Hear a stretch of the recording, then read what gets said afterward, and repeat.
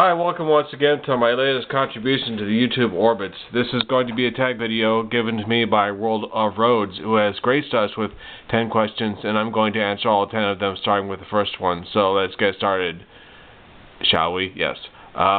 Question 1, where did you last go on vacation? I went to an island in Florida. It was a narrow, skinny little island with a nice beach and a really awesome train system, bus system, I guess. And for some reason they won't let you ride it around if you're drunk, which I don't understand why. Because if you spend like a night of bar crawling and you're good and sauced up, you need to be able to go home, and you shouldn't drive. So as long as you're not being violent or obnoxious or throwing up, they should, give you a ride home. But that's their business. That's none of my business. Question 2, which country would you most like to visit and why? I am not a big fan of flying. I'm going to avoid flying whenever possible, so I'll get my passport, get in the car, and drive to Canada. It'd be a nice road trip, mostly through America, and then spend it into Canada. So I may even go say hi to Axmus. I don't know. Question 3, what is your favorite drink? Italian roast, coffee. Question 4, what is your favorite video game? I've seen so many. I don't know. I like to watch Dragon's Lair. I think that's the name, with Dirk the Daring, it's kind of an animated cartoon thing, and you're supposed to push a button or move a joystick on cue, otherwise poor Dirk dies. But I'm going to go with Night Striker, where you are piloting a car and you kind of have choice over what's going to be your next level, and you blow up stuff, and at the end there's this bad Japanese monologue that tells you what just happened. So anyway, yeah. I beat it on one token. I always beat it on one token.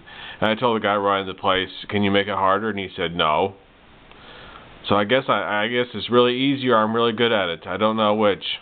Night Striker. I think there are videos on YouTube featuring that. Question 5. Do you own a laptop, a desktop, or both? I own a laptop. This is kind of a hand-me-down for my brother, and I got another one that was supposed to replace this one, but it burned out and I had to get rid of it. It stopped working, so the one that was supposed to replace it is gone. Question 6, do you prefer using letters or emails? I don't use much of it. I don't use either one. I used to write letters to pen pals all over the world, and that kind of went out of fashion. And I don't really send emails to anybody, so the answer is not much of either. Question 7, do you speak any foreign language? I used to study 2 foreign languages a long time ago, and I could, go back and kick the rust off them, but I'm going to officially say no. I know words and phrases, but I'm kind of useless in a conversation, so I'm going to say no. Question 8, what is your favorite animal? Dog. Question 9, are you a fan of Elvis Presley? No, I'm not, and I've never been one. Nothing personal, I just haven't. I remember I was a kid watching the news, and they announced his death in 1977.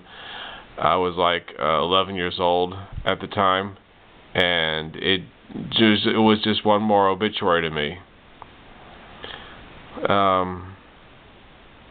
Question 10, are you a fan of Michael Jackson?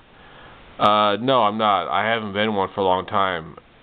Again, it's nothing personal. I just outgrew him. Back when I was young, I had a copy of Thriller, or my brother did.